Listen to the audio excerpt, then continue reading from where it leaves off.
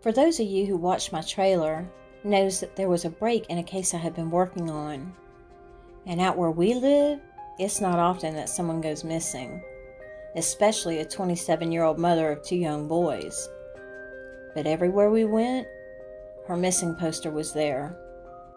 This is Natalie Pearl Jones. She was last seen leaving a 4th of July party with friends at Jackson's Gap on Lake Martin, which is located in Opelika, Alabama. That was around 10:30 p.m., but Opelika is an hour behind Georgia, and I never did clarify if they were going by Eastern Standard Time or by Alabama time. But more than 2 hours later, at 12:52 a.m., she sent a text message to a friend who had been at the party saying, "I made it, thanks." That was the last time anyone would ever hear from her again. Later, at a press conference, Investigator Lt. Boswell said that the message was never clear about where she had actually made it to. Cell phone records indicated her last phone pinged off a cell tower at 4:40 a.m. on July 5th, but it was in the opposite end of the county from where her home was. Investigator Lt. Boswell said that the last ping was located approximately 4.22 miles southeast of a cell tower in Ephesus, Georgia. And he went on to say that doesn't mean that's where she is at this moment. Only at 4:40 a.m. Sunday morning, July 5th, Natalie's cell phone was no longer communicating with any cell tower, and that if it does, he would get an email from Verizon stating the location. Natalie drove a very distinctive car, which was a 2002 hot pink 4-door Chevrolet Cavalier with a blue stripe. So not only Natalie was missing, but her car was missing as well. Heard County Sheriff's Department was leading the investigation, but due to the request of her family, Natalie's case had been placed on the GBI missing persons list. Despite the statement from Lt. Boswell, her family made a public post saying that her family and friends do not believe that she went willingly, or that she would put her 2 boys' family or friends through all of this.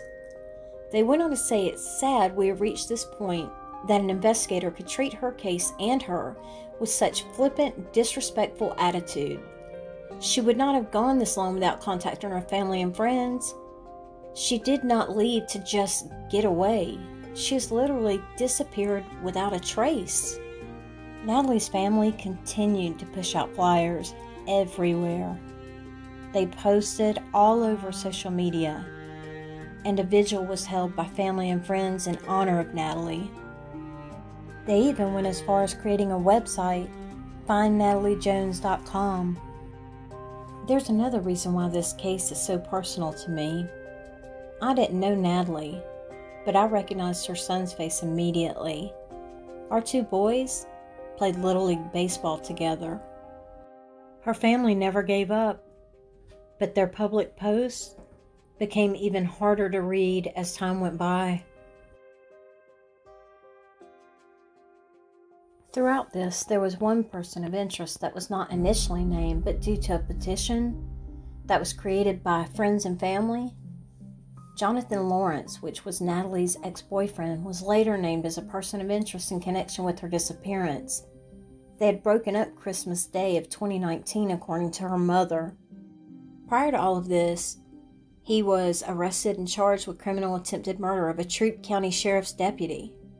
And on August 20th, the Criminal Investigations Division of Troup County Sheriff's Office launched an investigation claiming that 28-year-old Jonathan Lawrence, who was an inmate in the jail, had solicited the murder of a deputy. During that time, an undercover officer had been notified of a plan of action where Jonathan Lawrence had gone to great lengths to have this deputy murdered. And on September 2nd, they charged him with felony criminal attempt murder. He was arrested earlier in the year for drug trafficking, and in early July, his bond was revoked. During that hearing, though, there was testimony that Jonathan had been listed as a suspect in a stalking criminal trespass on July the 6th. Natalie went missing the morning of July 5th. There was also testimony that his ex-wife had been receiving messages that were threatening to a friend of hers. An investigator testified that she had reviewed text messages from Jonathan that mentioned that friend. And also a judge, police officers, and Jonathan Lawrence's ex-wife. That investigator also testified that after reviewing the text, she then took out warrants against Jonathan for threatening a witness in judicial proceedings. That's when the judge revoked Jonathan's bond.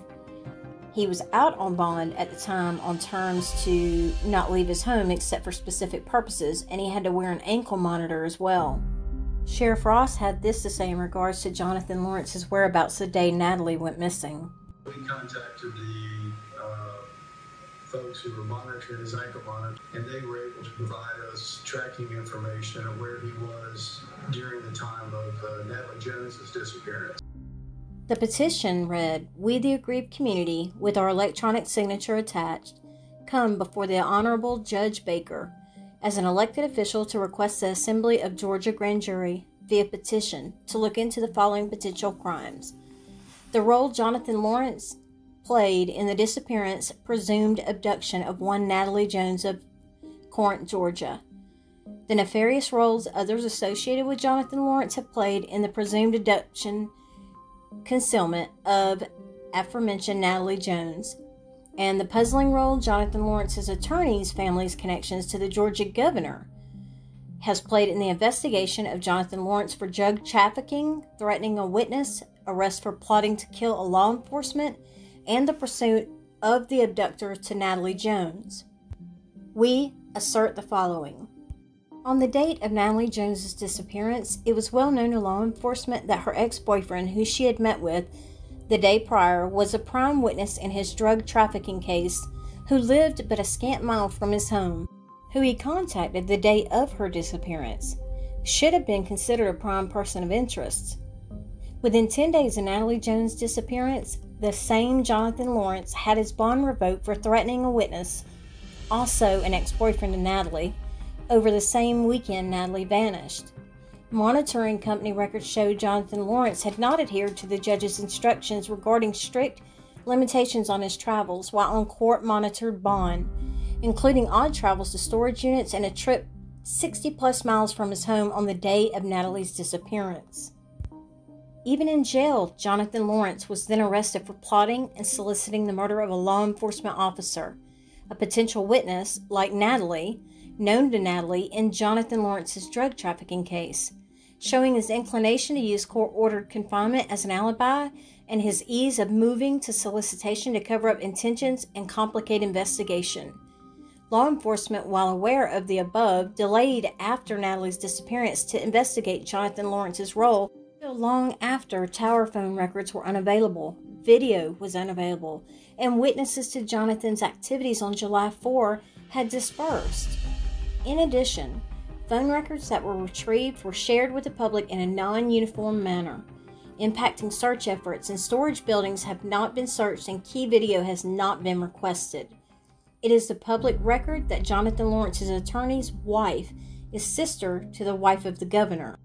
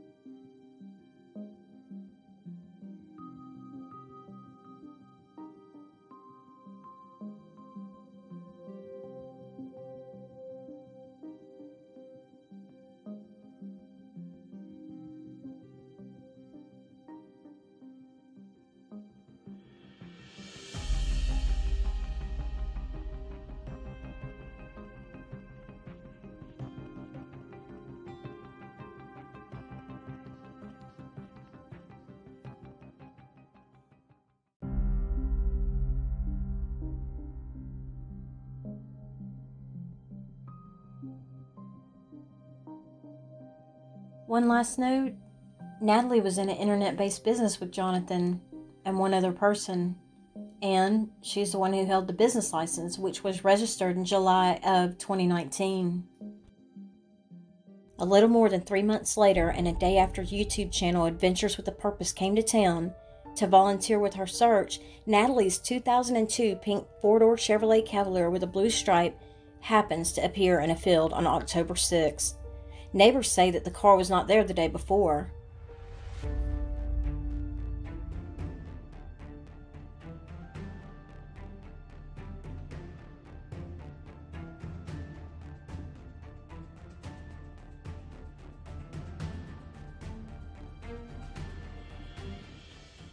it has been confirmed, correct me if I'm wrong, that we do have, it has been confirmed that we have Natalie, we have the pink car. In addition to that, it has also been confirmed that this car was not here this morning. Wish y'all could have came a long time ago. I mean, this is 90, today's the 6th. So it's been 3 months and 1 day. 3. And not a word, not even nothing. 3. Having the investigator to hang up on me. Hey, we've been up and down this road so many times. You guys been able to spot the car in there? You can see it? I can confirm. You see that thing? Right through there? No. Come where I am? Okay. In between those 2 trees? Oh, that's up there? Yeah. That's where they're at? I can't. And they have it covered? No, it's not covered. You can see the top of the car. It looks kind of pink too. Well, if we just walk up there a little bit more, and then you can see it up there. Yeah, I was thinking walking in there because then you get higher. Well, let's walk up there a little bit here and see. So we're trying to get eyes on the scene for you guys.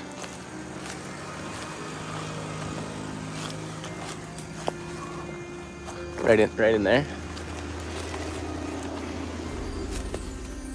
Oh, yep, there it is. Pink car, right there, guys. 100%.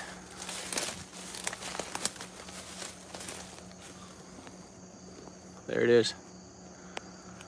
That is the first official scene and sighting. Natalie's car. Mom has confirmed it. I think PD is getting a little nervous.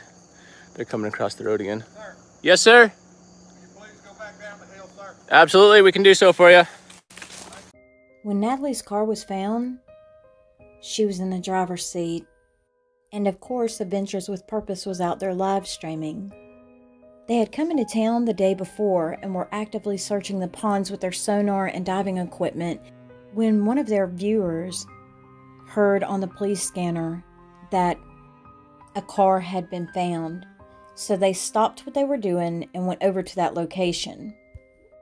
You can see from their live stream that the sheriff didn't seem too happy with their presence. And the next day, he expressed frustration with misinformation being spread on social media. He told the Noonan Times-Herald everything that has been said, 90% is just stuff they have fabricated. He said the car has been there probably from the day she went missing. The growth around the car was 7 or 8 feet tall. Sheriff Henry went on to say whoever fabricated that the car was not there, they caused a lot of trouble. Now, you can hear from their live stream that it was the neighbor that confirmed that the car was not there that morning. Natalie's family had driven up and down that road countless times. He went on to say, who in the world would try to move a car that they have had hidden for 3 months? He said if they had moved it, they would have had to have a helicopter set it in there and to put bushes around it. Clearly, that was just not the case. He also said that the growth around the car was 7 or 8 feet tall, that there were bushes grown up through the tires, through the bumper, and the car has clearly been there for a long period of time, he said. He said that the area was being treated as a crime scene, but that he didn't see anything as of yet to suspect foul play. The car showed no evidence of major damage from a crash, so it didn't end up in the woods accidentally. He said there was no wreck. The car was clearly driven to that location. There's an old wooded path that leads to a small field. The area likely wasn't grown up in July as it is now after a hot, wet summer. He said there was heavy, dense cover, including kudzu, around the car, and the car couldn't have been seen from the road. It was discovered when the landowner had hired someone to do some bush hogging on the land. Said he made a few swipes and then saw the top of Natalie's car. It was also said that there was a lot of partying going on out there, and the landowners were putting up cameras to put a stop to that.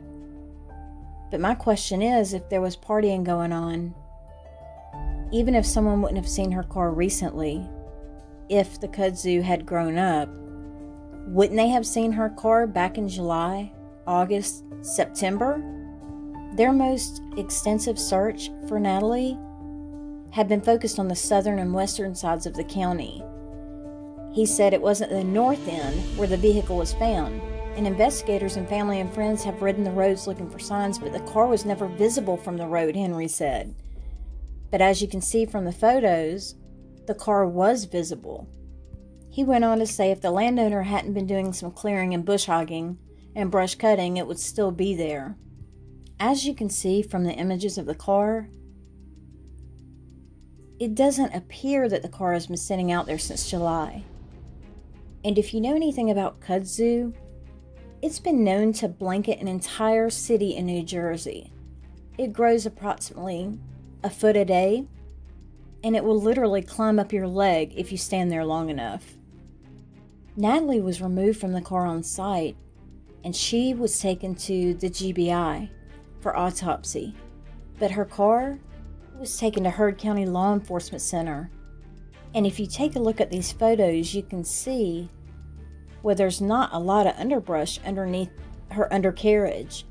You don't see remnants of kudzu growing up through her bumpers. She didn't have hubcaps, so if they had grown through the wheels, surely we would have seen evidence of that when the car was up on the trailer.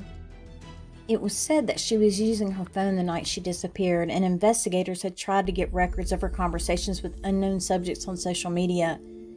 And when asked if her phone was recovered, he responded with, "We have recovered several things," but he has since stated that her phone was found. When the Herald asked if there was anything else he wanted the public to know, the sheriff said, "My guys have been working tirelessly on this for 3 months. Social media has been our biggest obstacle to following up on opinions or theories." He went on to say, "It's just frustrating the bad information that goes through here. It takes a lot of man hours to do that. It's just frustrating for law enforcement." There was a firestorm on Facebook, and one commenter said, "Those guys have been traveling the country looking for missing persons and have discovered 3 in the last year. They were searching waterways that had already been searched or where the local departments refused to search. They also removed cars from lakes and rivers to help the environment, something that no one else is doing. They do this relying entirely on donations from their viewers, and they do it to help families, not for money or fame. They were basing their info off of what locals in the area were telling them. The sheriff could have ended the speculation by simply providing some basic details early on, like, we found the car back in the woods after a call came from a property owner who was clearing some brush. It looks like it's been there for a while," and others supported the sheriff. But Natalie's mother said that Natalie had been in a contentious custody battle at the time of her disappearance, and told news outlets that she thought her daughter had been abducted. She doesn't agree that Natalie and her car have been in that same location this entire time. She said, "I know we had 10 cars out, and every one of them passed that spot where her car was found." And she hopes that anyone responsible for her daughter's death is held accountable. She said, "My baby can't walk on this earth again. I'd appreciate it if they couldn't walk on it either." Some of the questions that people are asking is, why did her body go to the GBI for autopsy, yet her car went to Heard County for processing? And although fingerprint powder is very fine, it can come in black or white, which would be graphite, or even a special fluorescent type powder that glows under a black light. People were asking why they couldn't see it when her car was up on the trailer. Some felt that it should have been processed right there in the field, or even her car along with Natalie should have both gone to the GBI. There's also a certain type of fingerprinting that can be done with chemical fumes, which react with the sweat and other organic residue left in latent fingerprints. Strong chemical fumes from the cyanacrylate in the glue will react with the residue from your fingers, and the chemical reaction causes the residue to turn white so you can see it. It's known that professionals also use ninhydrin, which reacts with amino acids in latent prints, and sometimes silver nitrate powder, which is developed under a UV light. Most of us envision fingerprinting as this image here from a good friend of mine who recently had a break-in. With the outdoor camera unit, as you can see, they dusted it and it doesn't come off no matter how many times she's tried to clean it. So I think that leaves questions in people's mind when they are expecting something from a case and they're not getting their questions answered. For instance, when her cell phone pinged approximately 4.22 miles south-southeast of Ephesus, yet her body was found in the north part of Heard County, which then the sheriff said that was where her phone last pinged. So right there are some discrepancies, and as you can see, I pulled up the map of Heard County. I'm not a coordinates professional, but I will say it doesn't take a rocket scientist to see on the map where 4.22 miles southeast is in relation to where Natalie was found. That's not the same distance. And out here, we don't have towers everywhere. It's very rural. It's not like in the city. So when a phone pings off of a tower, usually the maximum distance between that cell phone and the tower depends on many different factors, but in rural areas, the cell phone signals may have to travel up to several miles, and the ability to connect, can be affected by landscaping, the size of the cell phone network, amongst other factors. And even sometimes the cell towers themselves transmit on a lower power on purpose so that it doesn't interfere with neighboring cell phones. I mean, a typical cell phone could travel up to 45 miles away, but out here, max distance may be as low as 22 miles. Then add in the other factors like the forest, hills, mountains, and structures. But the most important thing here is that we know from the investigator that it came from that tower in Ephesus. I don't know about you guys, but as a woman and a mother, it would be bad enough to drive from Alabama to where her car ended up, or even to her home, late at night, on roads, back roads that have no street lights whatsoever. And then in addition to that, it just so happens that on July 5th, right after midnight, we had what's known as a penumbral lunar eclipse, where it made it 35% darker than it would normally be for that time of year. So it's pitch black out here in the middle of the night. If we have the moonlight to go by, 35% darker, well, you wouldn't catch me out in the middle of nowhere in a field, I can tell you that. And lastly, I wanted to take you guys on a drive out there. I didn't record the entire thing, so if you want to fast forward, now is the time. But I wanted to give you an idea of just how rural these back roads are. In addition to that, Highway 100, this was rush hour, by the way, when I filmed this. So if it's that desolate at that time of day, just imagine what it would be like at that time of night.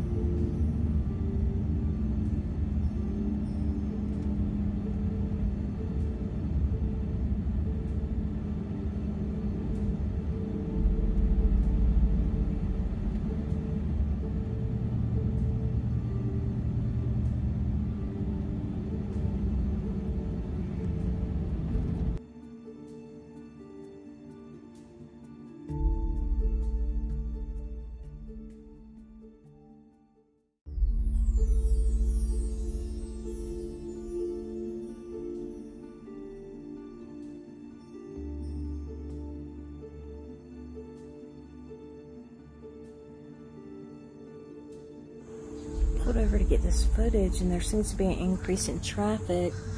Now it looks like either a friend of the family or a family member has pulled up to plant a pink cross. So we're going to wrap it up and get back on the road, and I'll come back tomorrow to get some more footage.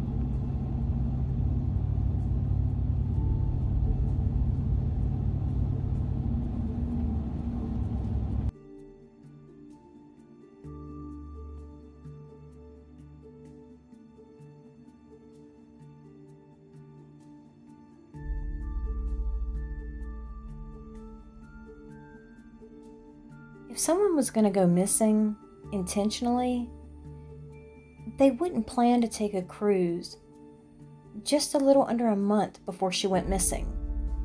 Natalie picked up her passport because she had already purchased the tickets to go on a cruise.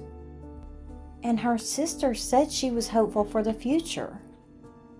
Whatever happened, I pray for the family's sake that investigators find the answers, and if someone is responsible for Natalie's death, then I hope justice is fully served, not only for Natalie, but her family, and most importantly, her 2 little boys.